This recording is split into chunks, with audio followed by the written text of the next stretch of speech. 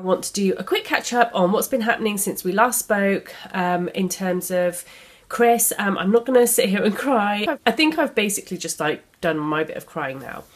So we went away. So Chris, I can't remember when I last posted when I was really upset.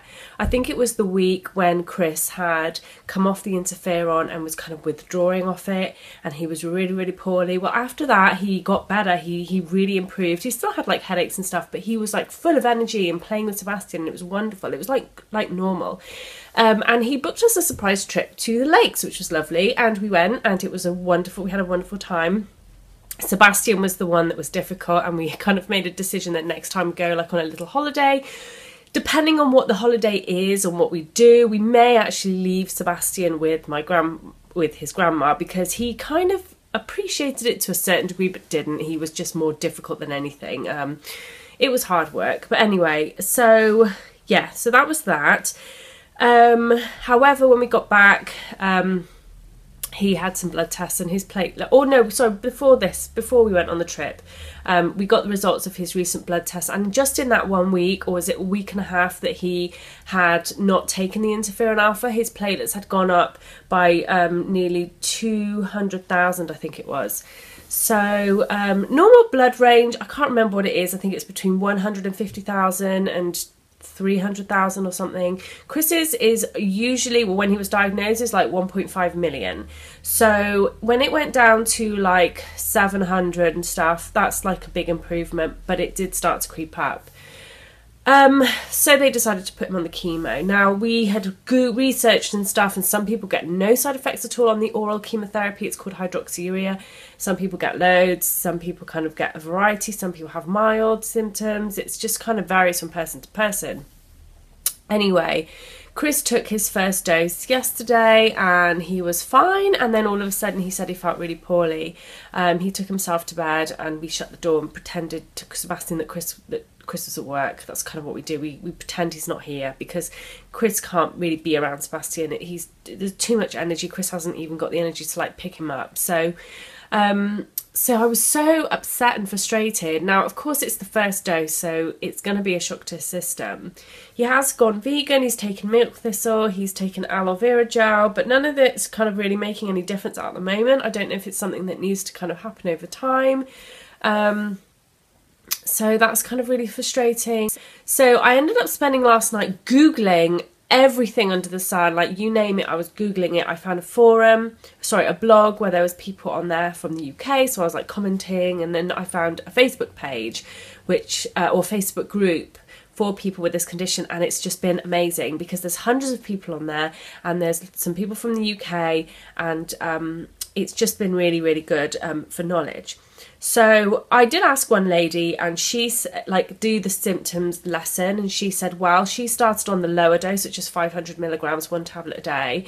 And she was kind of okay, but she needed to increase the dose because she was having, her platelets were going up. So she went to 1000 milligrams a day, which is what Chris is taking. And she said for 2 weeks she felt really, really unwell, but after 2 weeks she started to feel normal. So I'm really pinning my hopes, and it's silly of me to do this, or both of us are, pinning our hopes on the fact that as time goes on, the symptoms will start to improve. And then as his platelets go down, maybe he'll be able to cut down to like 1 tablet a day. Now, I then read, again, somebody else saying there's 2 different types of gene mutation that this cancer holds. There's JAK2 and CALR. Now, JAK2 is the most common one, but it's the most aggressive one, and CALR is the less common one, but it's the least aggressive one, and that's the one that Chris has. Now, she said that even though her platelets are in the 1.5 million range, she is unmedicated other than taking an aspirin a day, because apparently if you don't have any thrombotic kind of episodes, such as blood clots and strokes and heart attacks and things like that, if you've not had any of those, then and you're quite young as well, then you don't need to be medicated. So however, Chris then, I mentioned this to Chris, and he said, well, when his platelets were high, he was really ill. So he did get he was fatigued and he had bone pain. And I think that's something he's just going to have to live with and just manage through pain management and, exercise and things like that. But he was getting kind of flu-y symptoms and bouts of sickness a lot. Also, the bladder tumour, tumours cause high platelets. So when they took his blood, then they missed the diagnosis, I think, because they assumed that his platelets were high because he had the tumour, when actually it was probably the illness. So he's had this illness for years, but it's gone untreated. Had it been treated earlier, he wouldn't have had these perhaps aggressive symptoms and wouldn't have to be so aggressively treated now. So somebody put me in touch with a doctor, Professor Harrison, in Guy's St Thomas hospital in London. She's like one of the specialists in this condition, and she did say we could be referred. She emailed me straight away. I emailed her this morning. I'm still waiting on a reply as to whether he can go unmedicated, but of course she needs to know his history. I'm going to see if maybe we can sort out a phone consultation. Chris doesn't really want to go travelling down there, but you know, which frustrates me, because if it was me, I'd be like, yeah, I'll go down. Like, you know, you kind of want to like go and see anyone or anything when you've got a condition like this. But first he wants to give the chemo a go and just kind of see how that goes. So all your prayers and wishes and best wishes and stuff would be great, because he needs all the strength he can get right now. He's missing out on time again with Sebastian. He's barely seen him in the last 2 days because he's been locked away. So yeah, so that's not good. He's in nursery today. Chris has got an appointment as well on Friday to have further investigations on his digestive system, and he will have to be sedated for that. And we're really praying that it's nothing sinister. Our worst fears are that there's tumours, and that the tumours are what's causing the high blood platelets to go up again, even though the cancer does that, but still.